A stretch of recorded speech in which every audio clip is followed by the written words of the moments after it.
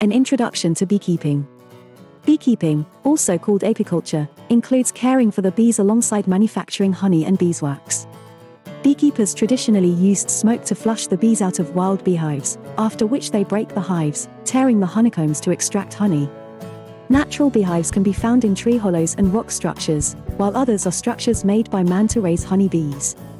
A typical beehive can house up to 5,000 bees during cold temperatures and 50,000 bees during summer, including queen and worker bees. What equipment do you need for beekeeping? Beekeepers should wear protective gear such as a beekeeping suit, ventilated jackets, hat and veil. You will also need gloves, a smoke cylinder, honey extractor, bee brush, hive tool, and uncapping scratcher. A proper beehive should be about 18 inches long. There are 3 common types of beehives: Langstroth, top bar, and wall.